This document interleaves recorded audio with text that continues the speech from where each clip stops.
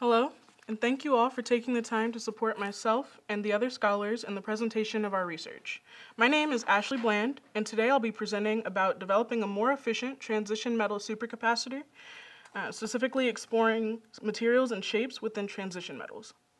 This research has been conducted under the guidance of Dr. Wei within the Mechanical Engineering Department and will be used as a basis for my laboratory research experiment during the fall 2021 semester.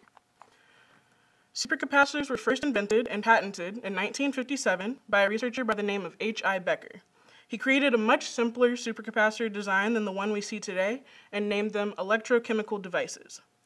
Then, in 1975, a Stanford researcher named Robert Reitmeyer improved the design to create the general structure we see today.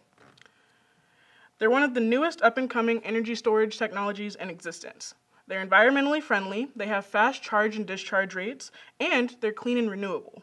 However, a number of struggles have faced them in the past, such as small accessible surface areas, low energy densities, and on top of this, energy density is difficult to increase without sacrificing power density and cycle life.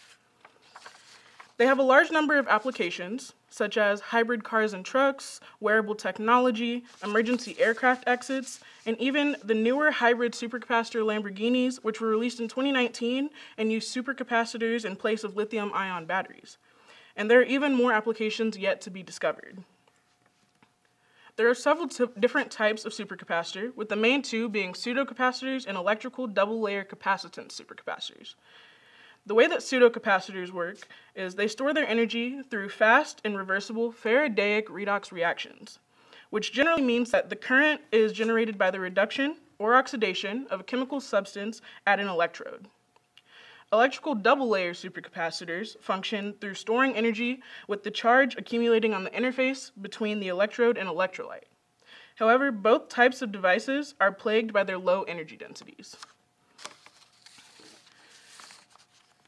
Recently, electrical double-layer capacitance supercapacitors have been more favored in research due to their higher energy densities and higher specific capacitances. However, when using transition metals, they can sometimes have lower conductivity, but some hybrid materials do help to combat this. There are two main categories for the shapes in which supercapacitors are found as well, in two-dimensional and three-dimensional supercapacitors. Most two-dimensional supercapacitors found today are in the form of ultra-thin sheets, as you see in the photos. These 2D sheets provide improved energy densities, improved utilization of surface area, superior electrochemical performance, and superior charge storage capability. And they're especially popular for use in the wearable technology industries. Three-dimensional shapes, like you see here, are more similar in shape to a typical lithium battery, but these supercapacitors have much more efficient and rapid ion transportation than the 2D supercapacitors do. They also exhibit improved energy densities and improved electrical conductivity. So here's an example of the inner structure of both two-dimensional and three-dimensional supercapacitors. In general, there's a cathode, which you see on the right side in the right photo. It's a positive side, and then there's an anode, or a negative side, separated by electrolytes and a membrane-like separator in the middle. Another way that supercapacitors can vary is in the materials they're composed of. The most common compositions include transition metal oxides, carbon-based materials, and transition metal hybrids.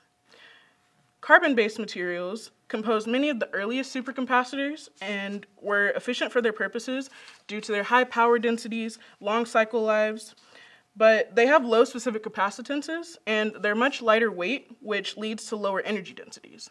For this reason, carbon has limited practical applications.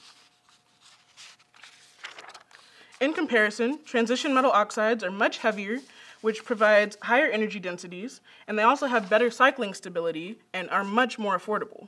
However, most transition metal oxide supercapacitors have poor conductivity. Historically, researchers have focused a lot of energy on ruthenium oxide, which performed well under standards of specific capacitance and energy density, but it's slightly toxic, creating pollution in the environment, which is something researchers are trying to eliminate. On top of this, ruthenium oxide is very expensive to purchase and very rare to find in the environment. In comparison, manganese oxide is much more cost-effective and environmentally compatible as well. It's also naturally abundant and doesn't create the pollution that ruthenium oxide does. On top of all of this, it still provides a high theoretical capacitance.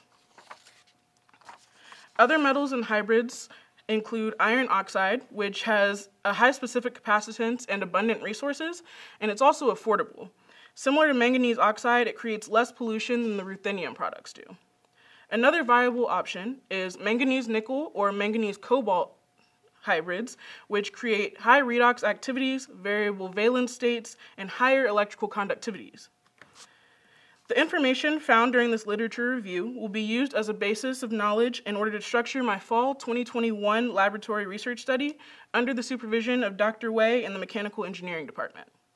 Further studies will investigate manganese oxide as a supercapacitor electrode material and will test energy density, specific capacitance, and specific energy.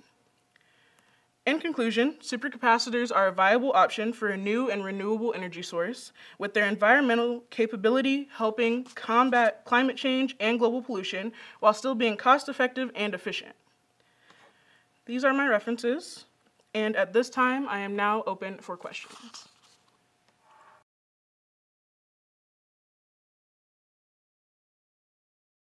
Yeah, so that's a really great question.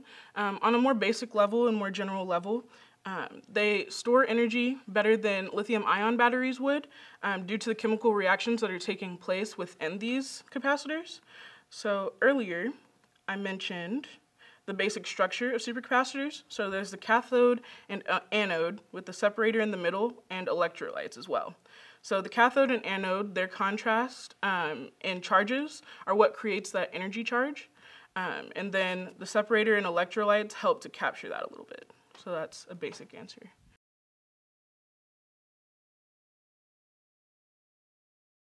Yeah, so manganese definitely was at the top of the list just because of cost and abundance.